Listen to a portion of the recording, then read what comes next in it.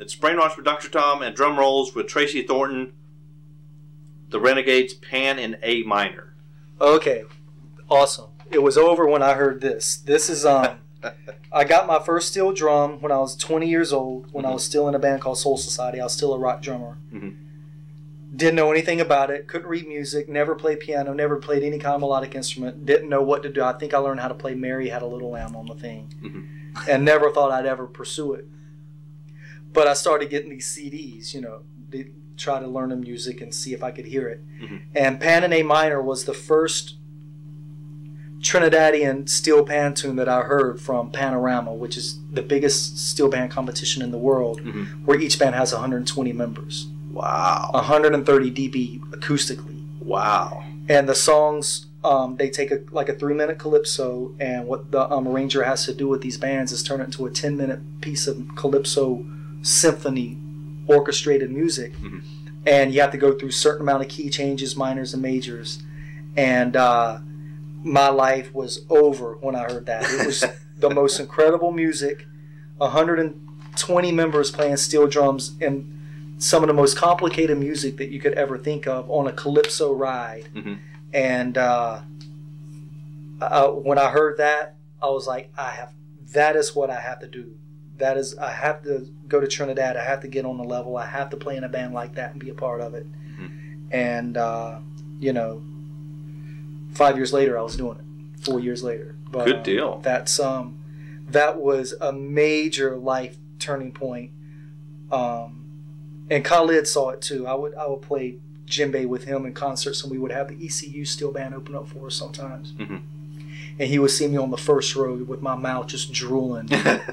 And, you know, it was just, and he knew, and he encouraged me. But, yeah, that is, the path I'm on now is because of that. And that was a good 11, 12 years ago. Yeah.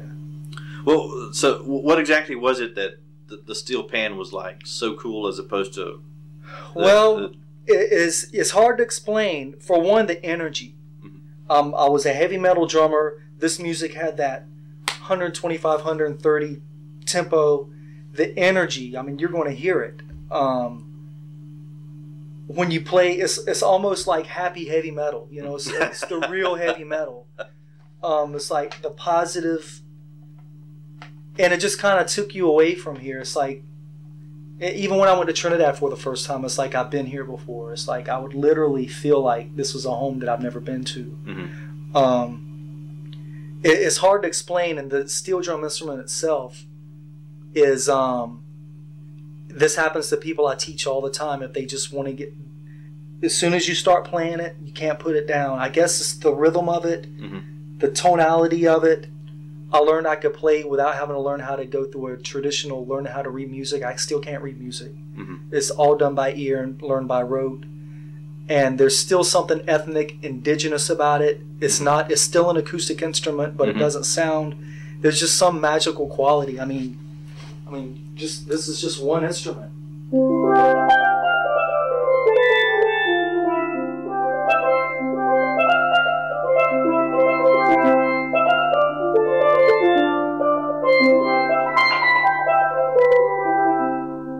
And it's made from a 55-gallon oil barrel. It's what we think of as a trash can.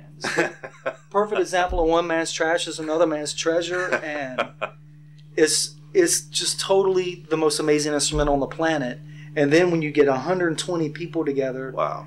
I mean, you at the drum circle playing djembe is fun, but when you're with 20, 25, 30 people, 50 people, it takes you to another level. Imagine playing a complicated piece of music, orchestrated music with 125, 120 people. With this instrument, you're playing as loud as you can. You can't even hear it because everyone else is around you. And then with all the different parts going on, it's just nuts, man. Everyone has to experience being inside a steel band in Trinidad.